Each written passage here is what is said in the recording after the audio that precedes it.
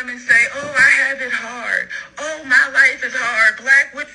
I'm going to disagree with you. As a melanated queen woman, having my life hard is unnecessary. I don't care if I was white, Asian, Hispanic, or a fucking alien, a dog, a fucking roach, or an insect.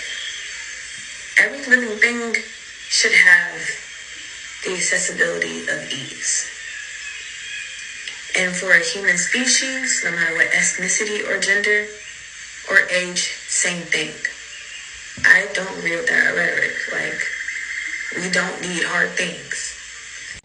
Well, then what you should do is contact your creator and let your creator know that it is time for you to leave planet Earth. Y'all seem to forget that we come to Earth. Every time y'all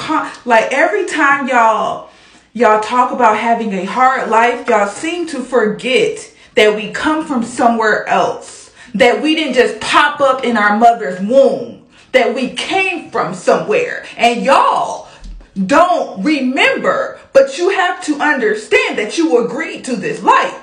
God does not just send us to earth without our approval. We have to approve every inch of our life. And we are here to have a tough life because we are here to learn and experience. But the reason why our lives are so hard is because we're not living in our individual alignment. We're not living within the ease that is in our life. We are walking around allowing our mind to look at the world, and then our mind is telling us what we should and should not want when we have a certain alignment. If you're not happy in your life, it's because your mind is living for the world and you're not truly living for yourself.